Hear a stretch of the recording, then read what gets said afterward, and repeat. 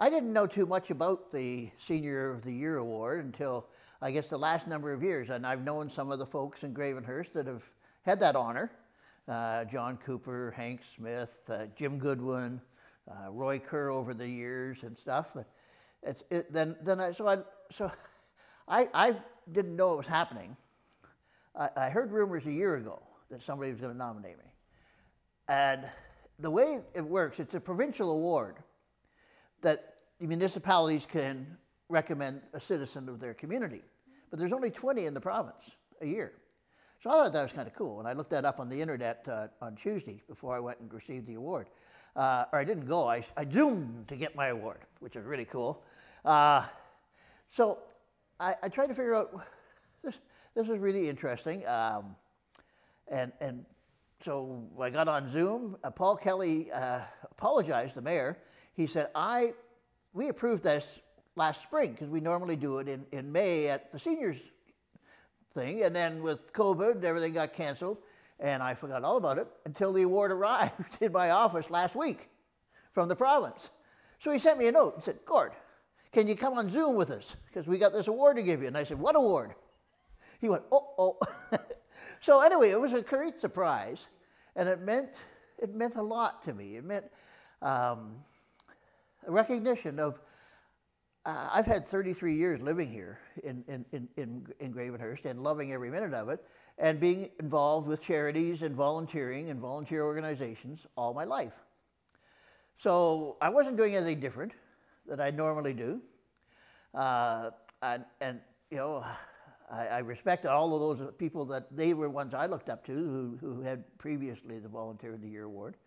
So I thought this was kind of neat. And so I asked John Cooper and his wife had sort of quarterbacked the application, I guess. And so this morning I heard who all signed on to that application. So I sent them a little love note and thanked them.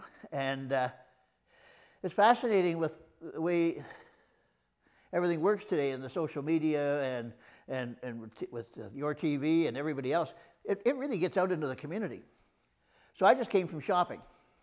Canadian Tire, one of their managers stopped me in the aisle and said thank you. I asked one of their clerks to look for something that I couldn't find, and she thanked me and congratulated me. At the checkout, I was thanked. When I went to pick up some things at Frosty Pint that we'd ordered for our family from frozen food, 3 people in the restaurant thanked me and said congratulations. It's been like that all day. and you know, my emails are going nuts, and Facebook and all of those things, which I'm not used to. But you know, what it means to be volunteer, you can't have a community without volunteers. And if you look around Gravenhurst, this has got to be the most volunteer-centric community anywhere.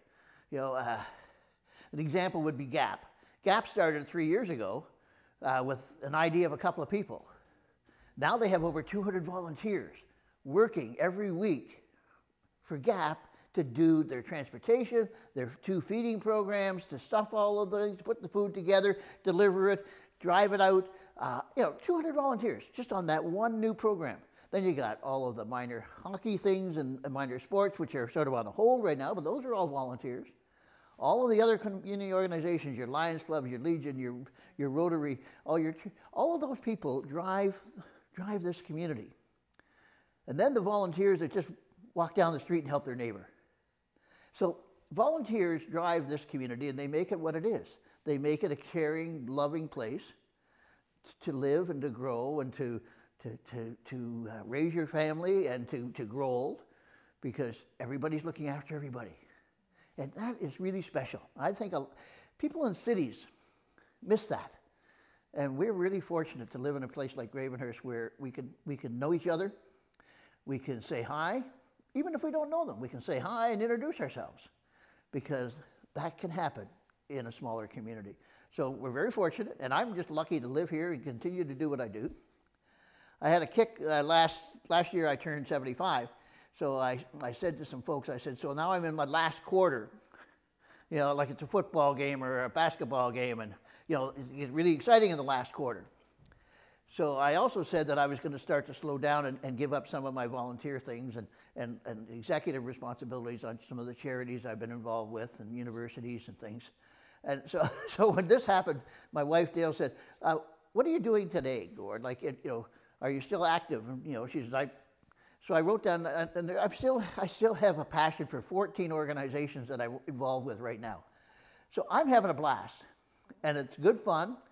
It keeps me young, it keeps me smiling, it keeps me satisfied that hopefully I'm making a difference in Muskoka and in Gravenhurst and beyond, because I have some other volunteer things, at the university in North Bay and other charities that are provincial wide. So I love it, and it's great fun. And I hope everybody that moves to Gravenhurst in the future, they're coming to Gravenhurst with more knowledge, more education, better health than ever before in the history of Canada. And I want them to get involved in Gravenhurst. I want them to become a volunteer somewhere, something that's passionate for them. And that way, as Gravenhurst grows, the volunteer pool will grow and more good things can happen. I look at some of the new volunteers involved with GAP, right, on their steering committee and planning some of these things. These are great new volunteers to Muskoka. I have just so much respect for what they're doing. They got involved, they found something that's passionate, and they're having fun doing it. So, welcome to the volunteer world. I hope everybody participates. You'll love it. It's good for you, it's good for the community, it's good for your family, and it's good for business. So, let's continue to make Gravenhurst the best volunteer community in the country.